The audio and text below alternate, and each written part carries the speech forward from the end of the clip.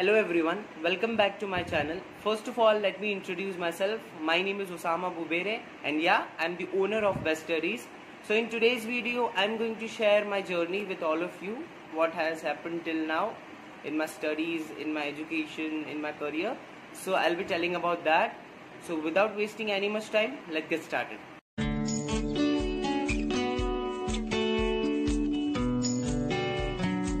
So as I said, my name is Usama Bubere and I'm from Thane district.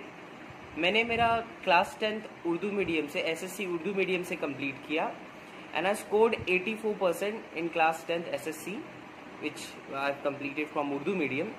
तो जब मेरा class 10th complete हुआ 84% आया तो घर वालों ने बोला कि पेरेंट्स ने बोला कि you should take science and I was interested in science to.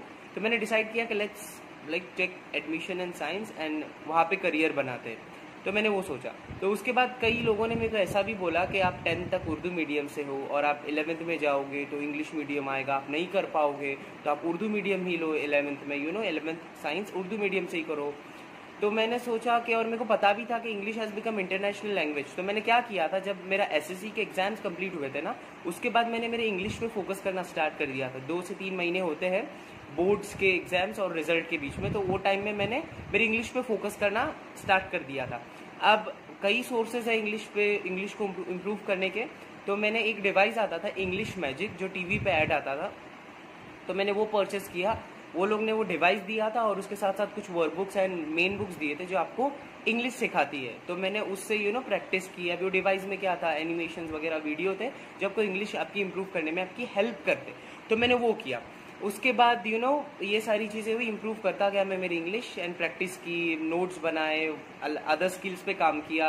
ये जो 3 महीने का टाइम होता है रिजल्ट एंड बोर्ड्स के बीच में, एग्जाम्स के बीच में, तो मैंने वो सारी चीज़ें की. तो ठीक है, जब जब 84% आया एज आई सेड, तो ऑनलाइन फॉर्म भरना था. मैंने सारे ऑनलाइन प्रोसीजर्स किए, जो भी करना था. और वो फॉर्म में क्या था, आपको प्रेफरेंस देना था. आपको जो कॉलेज में एडमिशन लेना है ना, वो कॉलेज का नाम आपको फर्स्ट प्रायोरिटी फर्स्ट देना होगी ताकि उसमें आपका नाम लग जाए. सो मैंने फर्स्ट प्रायोरिटी फर्स्ट प्रेफरेंस दिया था कॉलेज का जिसमें मेरे को एडमिशन चाहिए. ठीक है, सारे ऑनलाइन प्रोसीजर्स कंप्लीट हुए और फर्स्ट लिस्ट आ गई. मेरिट लिस्ट लगती है, तो फर्स्ट लिस्ट आ गई जिसके अंदर मेरा नाम जो कॉलेज में मेरे को जिसको प्रेफरेंस दिया था उसमें तो नहीं लगा, कोई दूसरे ही कॉलेज में लग गया मेरा नाम. सो मैंने मेरे टीचर से डिस्कस किया तो उन्होंने कहा कि यस, आप कैंसिल करवा सकते हो. इट इज़ नॉट कंपलसरी कि आप वो जिसमें लगा उसमें एडमिशन लो. तो मैंने वो कैंसिल करवा दिया. तो वो कैंसिल करवाने के बाद क्या किया, सेकेंड लिस्ट का वेट किया. सेकेंड लिस्ट में देखा तो सेकेंड लिस्ट में नाम ही नहीं आया भाई. साइज क्या ऐड के सेकेंड लिस्ट में नाम नहीं आया, अब क्या करें.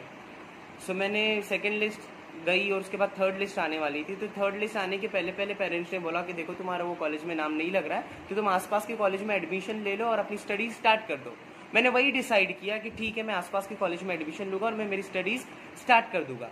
बट जिस दिन आने वाला था थर्ड लिस्ट, उसी दिन डिसाइड किया था कि आसपास के कॉलेज में एडमिशन ले लूँ.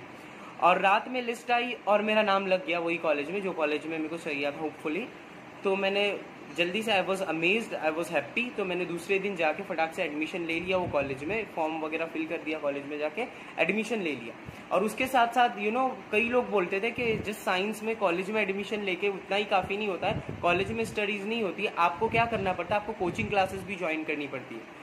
तो मैंने जैसे लोगों ने बोला था, बिकॉज कोई था नहीं मेरे पास ज़्यादा ओपिनियंस देने के लिए, तो मैंने क्लासेस में एडमिशन ले लिया और वहाँ पे स्टडीज स्टार्ट कर दी. तो मेरे को फर्स्ट 6 मंथ तक बहुत ज़्यादा तकलीफ आई because I was from Urdu medium और ये इंग्लिश मीडियम था. और मैंने कुछ टर्म्स पढ़े थे उर्दू मीडियम में और यहाँ पे इंग्लिश मीडियम थे, तो बट उसको रिलेट कर पाना it's not possible for me, क्योंकि उर्दू में कुछ अलग पढ़ा था और इंग्लिश में यहाँ पे कुछ अलग पढ़ रहा हूँ मैं. तो मेरे को रिलेट करने के लिए नहीं मिला. तो 6 मंथ तक बहुत तकलीफ आई. उसके बाद आई cope up, I got habituated with it. तो मैंने टेक्स्ट बुक रीड करना, फिर उसके बाद नेट पे सर्च करना वो टर्म्स को, फिर डिक्शनरी से पढ़ना, वो सारी चीज़ें करना से पहले 6 मंथ में स्टार्ट की. और फिर जैसे ही मेरा फर्स्ट सेमेस्टर हो गया तो उसके बाद मैंने कोचिंग तो ज्वाइन की थी, टॉपर ले लिया मैंने, TOPPR टॉपर, जिसका मैंने वीडियो ऑलरेडी बनाया मेरे चैनल पे. तो टॉपर मैंने ले लिया और टॉपर लेने के बाद टॉपर से स्टडी स्टार्ट की. टॉपर मेरे को अच्छा नहीं लगा तो टॉपर से मैंने वेदांतु पे शिफ्ट किया, वेदांतु से बायजूस में शिफ्ट किया. तो ये सारी चीज़ें मैंने इसकी अलग से वीडियो बनाई, आप देख सकते हो. वो सारी चीज़ें हुई. जब 11th का रिजल्ट आया तो I got 70% and I was amazed कि 70% आया. Being a Urdu medium student it's lot for me. तो यस, उतना परसेंटेज आया. और उसके बाद 11th हो गया मेरा, फिर 12th में एडमिशन स्टार्ट हुआ, 12th का फॉर्म भरा, सारा एडमिशन वगैरह हो गया।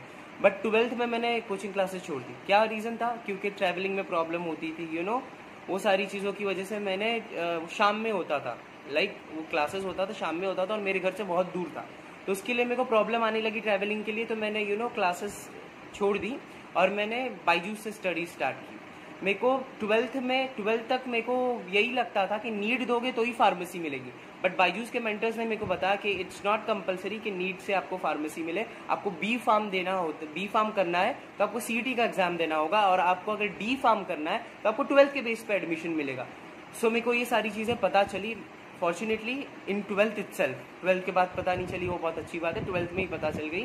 तो ये सारी चीज़ें मैंने इस पर फोकस करना स्टार्ट किया। 12th का एग्जाम दिया, ठीक है, 12th का एग्जाम दिया। जब जैसे ही 12th का एग्जाम, बोर्ड एग्जाम देके कंप्लीट हो गया, उसके बाद मैंने मेरा यूट्यूब चैनल स्टार्ट किया, because I was preparing for MHCT। तो मैंने सोचा कि कुछ कंटेंट हम यूट्यूब चैनल पे भी डालेंगे, उससे स्टडी भी होगी और लोगों को भी कुछ पता चलेगा। तो मैंने यूट्यूब चैनल स्टार्ट किया, और उसके बाद फिर CET का एग्जाम, CET का एग्जाम था, उस दिन मैंने जाके CET का पेपर दे दिया, वो सारी चीज़ें हुई। अब क्या आना था? अब 12th का रिजल्ट आना था और CET का रिजल्ट आना था। सो 12th का रिजल्ट आया तो मेरे को 65% आया। अब इतना परसेंट कम क्यों हुआ? Because of maths. I hate maths. Maths में मेरा अच्छा खासा हाथ नहीं है, मैथ्स में को इतना पसंद नहीं है, जिसकी वजह से मेरे को मैथ्स की वजह से मेरे परसेंटेज थोड़े कम हो गए। एटलीस्ट 70 तो आना चाहिए था, बट यार 65 आए बिकॉज ऑफ मैथ्स।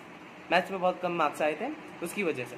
तो और CET में मेरे को कुछ 80 के आसपास मेरे को मार्क्स आए थे, और 80 के आसपास मार्क्स आए, और उसके बाद 1 या 2 मार्क्स की वजह से मेरे को कॉलेज में एडमिशन नहीं मिला। दे वर आस्किंग फॉर डोनेशन, और मैंने डोनेशन के लिए मना कर दिया। तो मेरे को बी फार्म में तो एडमिशन नहीं मिला। अब डी फार्म में एडमिशन मिलने के लिए बहुत कम कॉलेजेस है यहाँ पे, तो डी फार्म में एडमिशन नहीं मिला। तो मैंने क्या किया, मैंने फिर मेरे एक फ्रेंड ने मेरे को सजेस्ट किया कि you can do D pharm from Karnataka itself. तो मैंने कर्नाटका से एडमिशन प्रोसीजर कंप्लीट किया, मैंने डी फार्म कर्नाटका से किया। तो जब मेरा फर्स्ट ईयर कंप्लीट हुआ डी फार्म का, सो I got pass with first class, ठीक है, फर्स्ट क्लास से पास हो गया फर्स्ट ईयर में, first year of D pharm में। और उसके बाद मैंने टीचिंग स्टार्ट की। क्लास 9th और 10th को साइंस पढ़ाना स्टार्ट किया। 9th और 10th को साइंस पढ़ाना स्टार्ट किया। फिर उसके बाद I got shift towards the 11th and 12th biology भी पढ़ाना फिर मैंने स्टार्ट किया कोचिंग क्लासेस में। एंड ना as of now I am teaching in more than 3 classes, ठीक है, कोचिंग क्लासेस में I am teaching biology now to class 11th and 12th, वो अभी भी चल रहा है। और फिर जब मैंने क्लासेस में पढ़ाना स्टार्ट किया, तो आई थॉट कि मेरे को इंग्लिश और इम्प्रूव करना चाहिए। सो I start speaking with native English speaker, ठीक है। कैम्बली ऐप है और दूसरे कई ऐप है जिससे आप इंग्लिश नेटिव इंग्लिश स्पीकर से बात कर सकते हो और आप आपकी इंग्लिश इम्प्रूव कर सकते हो। तो मैंने वो सारी चीज़ें की, बात करना स्टार्ट किया, वो सारी चीज़ें की। और आई फॉरगेट वन थिंग कि मैं जब 12th में 11th में मैंने एडमिशन लिया था ना साइंस में, सो I was alone from my classmates who take science. और कोई नहीं था मेरे साथ जिसने साइंस लिया था, सो आई वॉज अलोन, और ऑलमोस्ट बाकी सब कॉमर्स की तरफ चले गए। सो I suffered a lot, that's why. अगर कोई होता फ्रेंड एंड ऑल, तो हम लोग साथ में स्टडी करके कोप अप हो जाता था, बट आई वॉज अलोन। सो या दैट हैज़ हैपन। तो जैसे ही मैंने इंग्लिश पे इम्प्रूव करना स्टार्ट किया, कैम्बली ऐप है और कई ऐप है जिससे आप नेटिव इंग्लिश स्पीकर से बात कर सकते हो, तो वो सारी चीज़ें मैंने की, ठीक है। और मेरा फिर सेकंड ईयर भी कंप्लीट हुआ। जब मेरा सेकंड ईयर कंप्लीट हुआ डी फार्म का, so again I got pass with first class itself. सारे प्रोसीजर्स हो गए, और अब now I have applied for licence का प्रोसीजर। लाइसेंस के प्रोसीजर के लिए अप्लाई करना पड़ता है, क्योंकि कर्नाटका से अब महाराष्ट्र में मेरे को ट्रांसफर करना है, तो उसके लिए कई प्रोसीजर्स है जो which we have to follow. तो वो सारी चीज़ें अभी चल रही है, मैंने वो सारी चीज़ें की। सो सिंपल सी बात, एक ही चीज़ बोलना चाहूँगा, इट्स नॉट लाइक कि हम नहीं कर सकते। यहाँ पे कई स्टूडेंट्स हो गए जो वीडियो देख रहे होंगे, उर्दू मीडियम के होंगे, इंग्लिश मीडियम के होंगे, मराठी मीडियम के होंगे, सेमी इंग्लिश मीडियम के होंगे। सो इंग्लिश मीडियम के लिए तो थोड़ा सा ईजी हो जाता है, 10th के बाद इंग्लिश मीडियम साइंस से ही करना, but Marathi, Urdu and semi वालों के लिए थोड़ा सा डिफिकल्ट हो जाता है। So don't worry, C impossible जो वर्ड है ना, इटसेल्फ बताता है आई एम पॉसिबल, क्योंकि मैंने इसके साथ साथ अफिलिएट मार्केटिंग भी स्टार्ट की है, और उससे रिलेटेड भी वीडियो एक यूट्यूब में चैनल पे मेरे बिज गुरुकुल का। बिज Gurukul is affiliate marketing programme, जिससे आप अफिलिएट मार्केटिंग कर सकते हो और अच्छा खासा घर बैठे बैठे अर्न कर सकते हो।